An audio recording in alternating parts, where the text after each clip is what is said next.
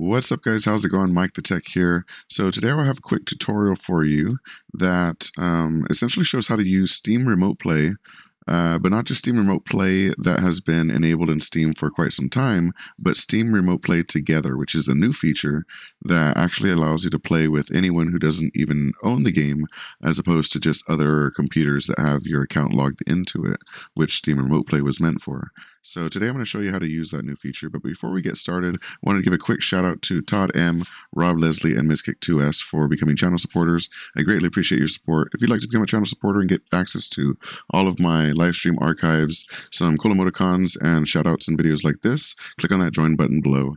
So let's get back to the tutorial.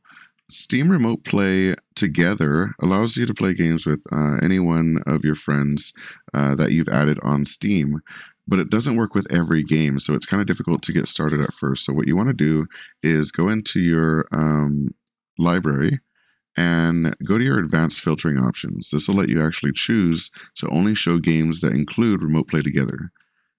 And then once you do that, it's going to show you all the games that you own that support Remote Play Together, and you can start them here.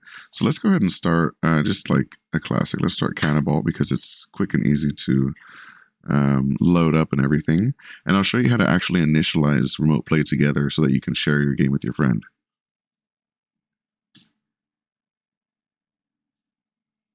So once the game loads, you're going to want to open up the Steam overlay.